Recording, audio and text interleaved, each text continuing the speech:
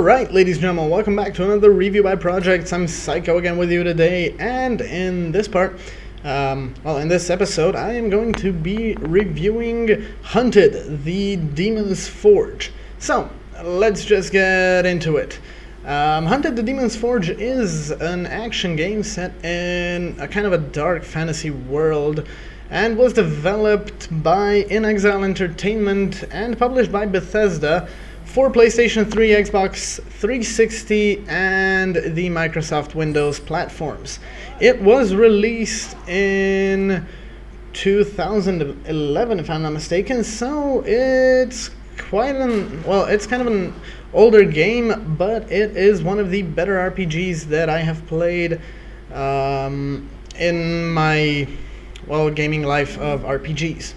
So, as far as the gameplay goes, the gameplay features a single player and a kind of a co-op multiplayer with online split screen and LAN options, and features two playable characters, Ilara and Caddoc.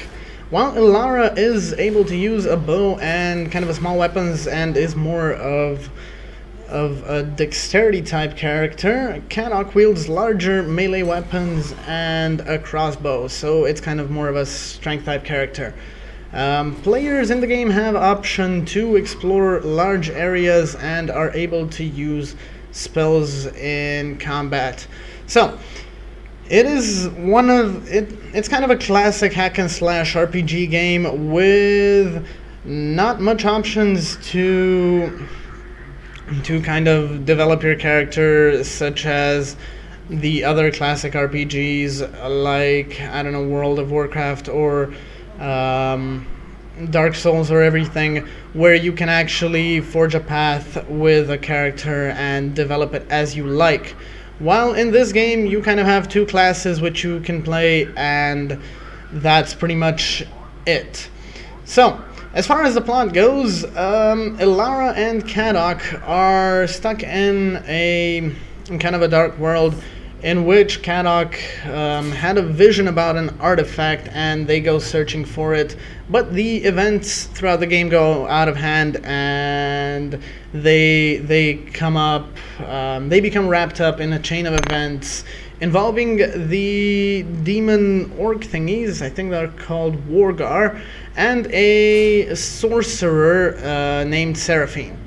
So, as far as the graphics go, the graphics are quite good for an older game. They aren't something to be really hyped about, but the main part of the game, as usual, is the story, because it is a really great story. It features long hours of gameplay. Actually, it's quite a long game, so you're probably gonna have to spend long hours getting through the game and finishing it completely. So yeah, as far as I said, as the graphics go, there isn't much to be said about the graphics. They are good. They are decent for a game that came out in 2011. So, that's pretty much going to be all from my side for this review. In the meantime, don't forget to like and subscribe, comment on the videos, and I'll be seeing you guys in the next one.